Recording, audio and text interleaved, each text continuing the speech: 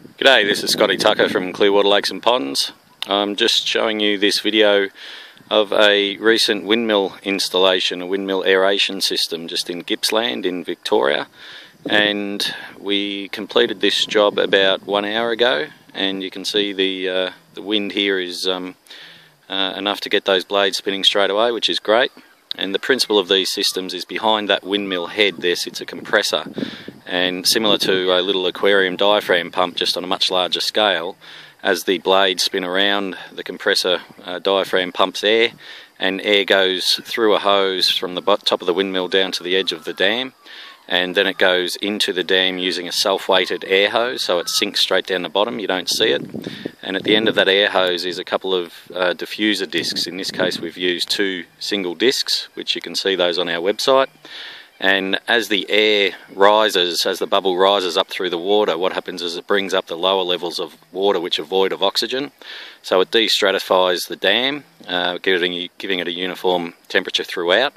And it also, as that water hits the top and hits the surface, it fans out and has a good gas exchange between the air in the atmosphere and the water that's come up with low or no oxygen.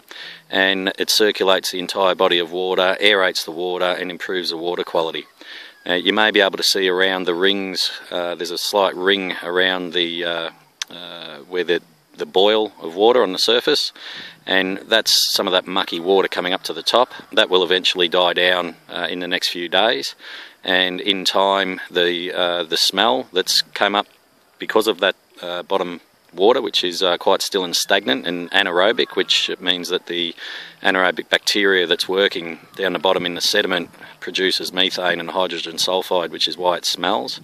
But in a few days, once that's cycled through and worked through, then there's going to be some good improvements to this pond. You'll expect to have a better pond all round, less nutrient available because the aerobic bacteria breaks down the nutrient and outcompetes the duckweed that you'll see on the surface here. It will also help reduce algae, and just it's a very good way of improving the condition of your pond. So aeration is always a key element to improving ponds or dams, and in this case a windmill aerator was a very good selection. You can see we're in a beautiful setting here right at the top of a hill.